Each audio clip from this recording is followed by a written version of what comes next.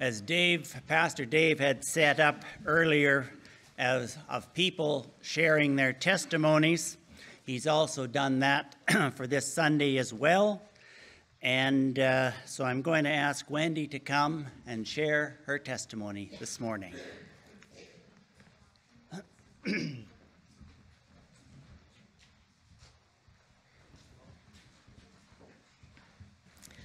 I'm grateful for all the history that I could share, but I'm not going to today. It's too much.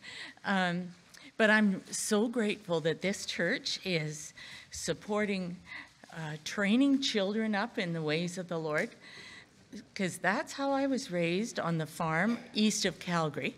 And my parents were very much in love with each other and in love with the Lord and His Word. And so they just passed on in every which way, ways to memorize Scripture and to apply it and to enjoy evidences of the Lord in all of our life. Whether it was a hard time that we were going through as a farm family, or as the church family that I grew up in too as well. I'm just thankful for all of that history that made it possible for so many things that the Lord could lead us into further. And so as I grew up, there were so many missionaries and wonderful speakers and singers and music all over the place. And it was just wonderful to grow up that way. And so then the Lord just gave a burden in my heart to be a missionary. And at that time, in our little farm community, there's no other Christian young man at all that we knew for miles around. And so I just expected to go singly. So I started the path of wanting to go to Bible school and everything like this. And the Lord had a nice little treat for me. And He brought John, who became a Christian, and he left Saskatchewan, moved out to our area to work, came to our church, and we met, and the Lord kind of led us together. Wonderful. Wow, the Lord has good plans in mind, always. But He also felt the desire to be a missionary too. So in our hearts, that meant training with a mission and going to Bible school for more training, etc., which we did. And so we just expected that that's the direction we go overseas. But the Lord, again, had other plans, and it was good. And we had so much to learn, so that we ended up in a little pastorate that we hadn't planned to be pastoring. And they just chose to have us there, and we stayed there for over 4 years. That's where our 3 kids were born, too. Oh, and that's other stories. But then we said, well, okay, no, now's the time to go on deputation to keep aiming at the mission field. Well, we moved to another place to then go on deputation to raise our support. And you know what? It didn't come in. But the Lord had another plan, because then there was another church along the way that really was looking for a pastor. And so the Lord put us in that spot for another few years. We sure had a lot to learn. It was a whole new culture, too, that we came into that one. So it was good. It was kind of missionary without being called a missionary. And then the Lord led us to take some more training and refreshment at Carinport. And so we've had a lot of Bible school training that's just filling our hearts and souls. And then the Lord gave us so many ways to share that with so many other people. So then when we moved to Manitoba to pastor there for the next 20 plus years, the Lord gave us so many opportunities, because we worked with the camp, a great big camp just 3 kilometers south of the church, plus a growing church and a growing youth ministry and everything like that. And so we had lots of people to be speaking to the Lord about, and just to be useful to the Lord in all the different ways that he gave us. And so it's been quite a life, and we've had so many different places we've moved to within Saskatchewan, Manitoba, and then now back to Alberta, because my mom developed dementia, and she needed us a lot closer to help her. So we moved here a few years ago, and the Lord gave us another 7 years with her before she passed away. And so that was a new ministry too, to her and to the rest of the extended family. And now in our community where we live, hey, we got the best neighbors possible. Right across the street are the Bransons. Yeah, best place to live. And we have such a good church family here too. So the Lord just keeps leading you all through your life. So teach your children to just really honor him and see him in all the different places that he shows up in your life and how he directs you. We thank you for being our church family right now. Thank you.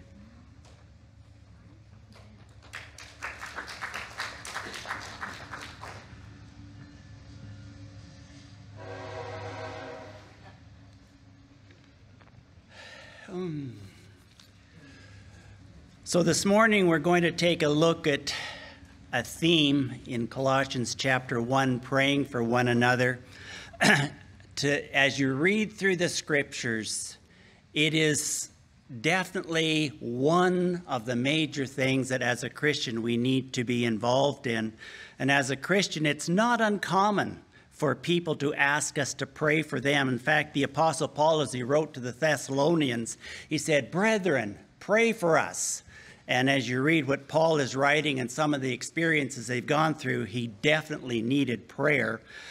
But maybe you know someone that's going through a difficult time. Maybe the Holy Spirit is prompting you and bringing somebody's name and situation to mind, and prompting you to pray for that individual or people or whoever it might be. But where do we start? How do we pray for them? Or do we just say, "Oh, Lord, bless them"? Well, the Lord can't just absolutely bless everyone in the position that they're in. And I just want to begin with Psalm 119 and verses 67. It says, "Before I was afflicted, I went astray, but now I keep your word." Verse 71, "It is good for me that I have been afflicted, that I may learn your statutes." There's sometimes the Lord has to do something, allow a few hardships in our life to get our attention, to point us in the right direction so that he can bless us and to be an encouragement to others. And so Colossians chapter 1, I want to go through just a few of the verses there. And Colossians chapter 1, starting at verse 3 through 14, and Paul gives just a very brief outline as to how he is praying for the church. Probably he would know some of the individuals in it as well. And so he starts off, "We give thanks to God our Father and our Lord Jesus Christ, praying always for you, since we heard of your faith in Christ Jesus and your love for all the saints. And because of the hope which is laid up for you in heaven, which you heard before in the word of truth of the gospel." Now, why would Paul pray for a group of individuals, a church like this, that they seem to be doing so well? In fact, verse 8, if you just take a jump down there, "who also declared to us of your love in the Spirit." In other words, to have the Holy Spirit in us, we need to be saved. So they're already saved. And then he mentions the fact that they have some great qualities of faith, of love, and hope. These are Christian qualities that the Lord desires in each and every one of us. They seem to be doing so well. Why pray for them? Well, I believe that as we take a look at the Word of God and what Paul is laying out in just the beginning of this chapter, the next number of verses, that our salvation is just the beginning of our Christian journey. When we accept Jesus Christ, that's the start, but there's much more to come. And so he gives us this brief outline, and he is praying very intentional for their spiritual growth. And that's a key for each and every one of us. We accept Jesus Christ, but we do not just, quotes, stay at that level. We are to continue to mature. So verse 9, for this reason also, since the day we heard it, do not cease to pray for you and to ask that you may be filled with the knowledge of his will in all wisdom and spiritual understanding. He is praying for wisdom and knowledge and spiritual understanding. In other words, to gain the knowledge of God, wisdom is using knowledge, and not only knowledge, but pointing us in the right direction where God can use us and bless us. So Paul is praying for this church. You're past now the salvation point. He's praying for wisdom and their continual knowledge, and to apply that knowledge to follow the right direction according to Scripture. And the basis of this is we as Christians need to read and to study the Scripture, and that's how we gain spiritual understanding. As we study the Scriptures, we will start to gain the spiritual understanding and what the Lord intends for us. So Paul is praying this part for them. And then he continues on, that you may have a walk worthy of the Lord, fully pleasing him, being fruitful in every good work and increasing in the knowledge of God. Did you pick up that last phrase? The fact is increasing in the knowledge of God. How do you do that? You read the Scriptures, you study the Scriptures. But a walk worthy of the Lord. We can tell people we are Christians. We can tell people we have faith. We can tell people we love them. But the profession of our faith is supported by our lifestyle and how we speak and treat other people. We need the knowledge of God to continue growing in his grace and to use that wisdom that he supplies so that we can treat and speak properly so that it is pleasing to the Lord.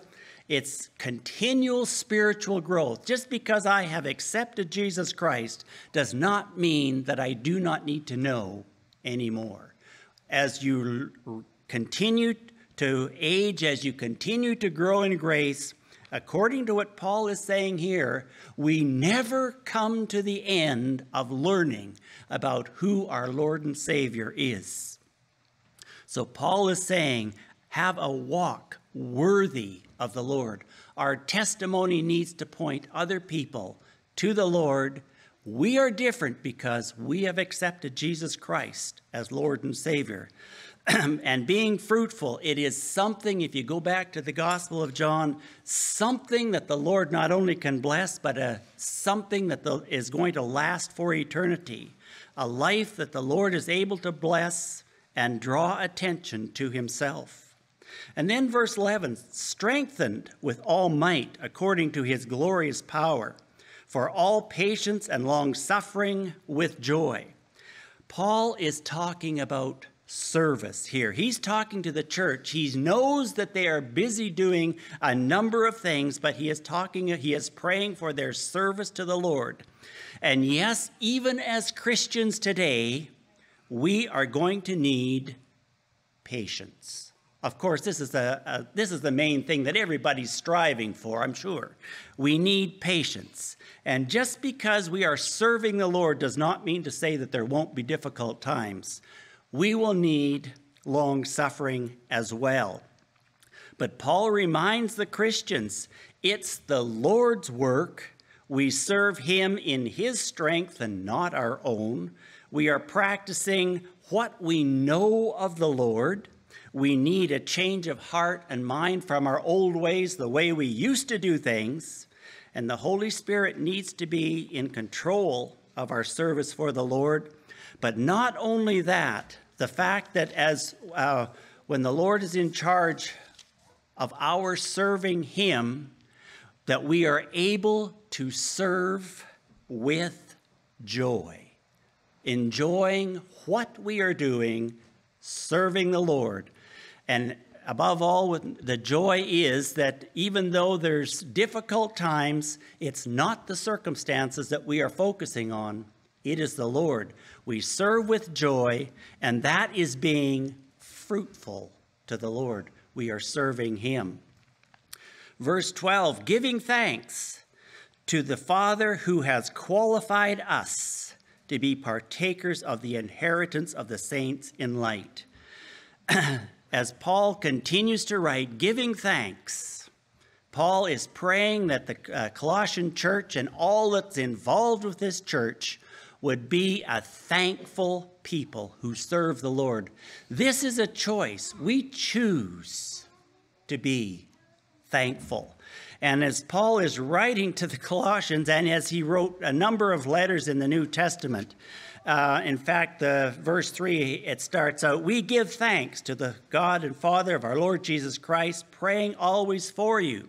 Colossians chapter 2, verse 7. Rooted and built up in him, established in the faith as you have been taught, abounding in it with thanksgiving. Chapter 3, we continue on, verse 15. And let the peace of God rule in your hearts, to which also you are called in one body, and be thankful. Colossians 4:2. Continue earnestly in prayer, be vigilant in it with thanksgiving.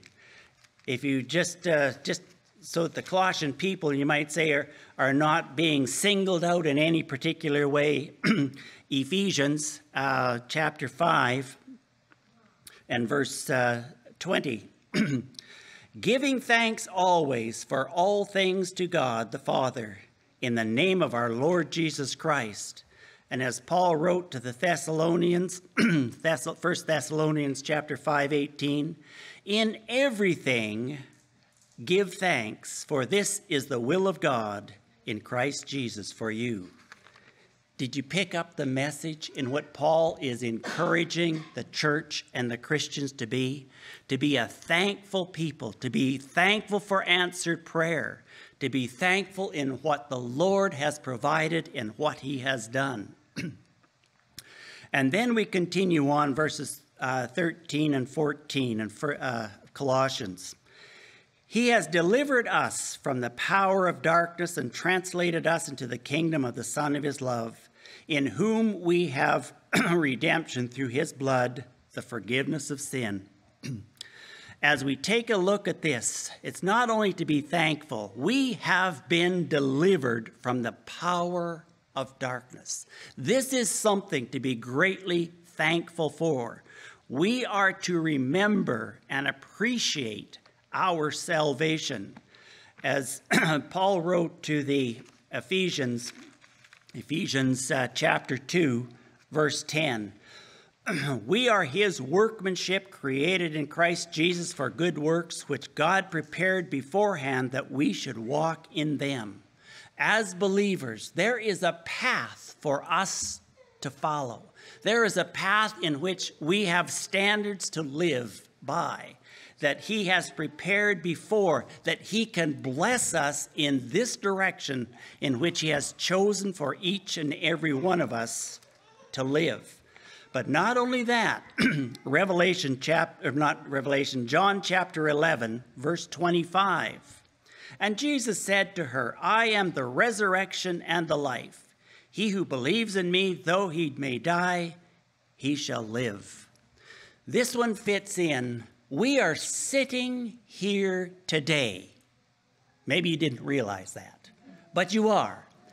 But we're not always going to be here. This is not our home. Earth is not our home. We are here today, and we're not staying here. We have a resurrected life to look forward to. And that path that Jesus has given to us is leading us in that direction. And so with the knowledge and the wisdom that we have gained from before in the study of Scripture, we do not come into heaven and see Jesus Christ and say, "Who are you?" No, we already know him through his word. We understand who he is. We are expecting to see him because of the price that he has paid and the provision that he has given us, that we might have eternal life in the place that he has prepared for us. So Paul is praying a prayer of encouragement for these people. So how do we pray for other people? He is praying a prayer of encouragement to keep trusting and knowing and studying the Word of God to learn who our Lord and Savior is. And we are placed in the body of Christ for eternity, and therefore our path is leading us in that direction. So when someone comes to you and asks them, or the Lord brings somebody to mind to pray for an individual, how do we pray for that person? Yes, there's some definite needs, but don't forget the other half. Don't forget the knowledge of his will in all wisdom and spiritual understanding. Pray for the wisdom of the Scriptures that they are reading day by day, and Lord willing that they are reading it day by day, that they are gaining spiritual understanding to be able to make decisions that glorify the Lord day by day, week by week, and for years to come. And not only that, that we need to pray that they have a walk worthy of the Lord, and the things that they are involved in is going to be fruitful, not just for today, but for eternity. That the Lord is able to bless them in such a way that others would take notice. This person has been spending time with Jesus Christ. And not only that, strengthened with all might according to his power. We're not doing the ministry and the service in our own strength, but we need to pray that they have patience. Yes, there's going to be some difficult times, but we need to pray for these people that they would have joy as they continue to serve the Lord in spite of the circumstances. And verse 12 says we need to pray for individuals and people to be a thankful people, to remember to say thanks for things that we have received. Have we spent time in the last while saying, Lord, thank you for, and we continue to list what the Lord has provided, the answers to prayers and things like that? Verses 13 and 14 talks about he has delivered us from the power of darkness. Do we understand the significance of what Paul is saying here? We have been delivered. Yes, darkness is still out there, but we have been delivered from it, and we have been delivered because of the blood that Jesus Christ has shed on the cross for us. And not only that, when we have sinned, we can come to him with the very same verse it talks about the forgiveness of sins. Do we understand the burdens that are lifted because of what Jesus Christ has done? So Paul is praying very intentional for a group of Christians that they would continue on, but the spiritual growth, the spiritual understanding, just because we have accepted Jesus Christ, we haven't learned it all yet. There is so much more to learn. And as we pray for friends, family, neighbors, whoever they might be, use this as a guide. We may not understand all of the difficulties that people are going through, but we all need that knowledge of God, spiritual understanding. We all need wisdom. We all need to increase in the knowledge of God and to be patient, long-suffering, thankful, appreciate our salvation. We all need these things. So we still pray for the people's needs, yes, But let's not forget to pray for their spiritual growth and the increasing in the knowledge of God. Let's pray. Our Heavenly Father, we truly want to thank you for your word today. As we read it, we are responsible for studying it, to read it, and we ask that you would give us the Holy Spirit to understand it according to what your word says. And not only that, Lord, but to apply it to our hearts, our lives, and all of the circumstances that we find ourselves in. We look to you, Lord Jesus. We give you praise and glory for all that you have provided, and may we be a very thankful people. We have been delivered from judgment. We have been delivered because of what you have provided. And may we be thankful for our salvation, and may our lives show our thankfulness to you. And thank you in Jesus' name. Amen.